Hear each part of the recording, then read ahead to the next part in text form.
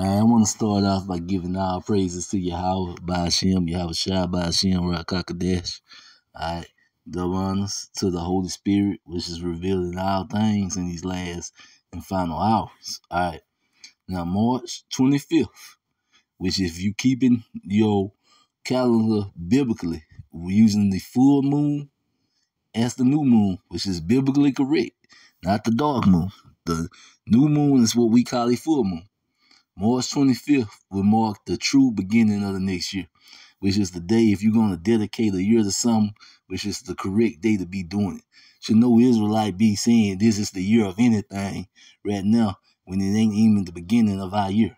Our year don't start until March, all right? March 25th to be exact. And we have a lunar eclipse at the beginning of our year, all right? And then 2 weeks later, we have a Passover, April 8th. There will be a total solar eclipse at the beginning of the Passover. I mean, if this ain't the Lord showing signs, and if anyone wondering whether the full moon being the new moon was the correct way to keep track of our holy days, I mean, you can't get much more of a sign than this.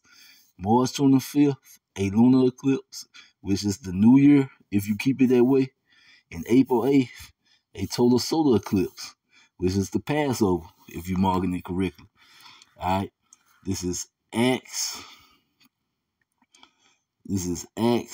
chapter 2, and I'm going to start at verse 19. And I will show wonders in heavens above and signs in the earth beneath, blood and fire and vapors of smoke. The sun should be turned into darkness and the moon into blood before the great and notable day of the Lord. All right. And it should come to pass that whoever should call on the name of the Lord should be saved. Ye men of Israel, hear these words. All right. So, hey, it's like next year, when it actually begins, when the real next year actually begins in March 25th to be exact. Hey, it's going to be some things going on, all right? You can tell in the spirit.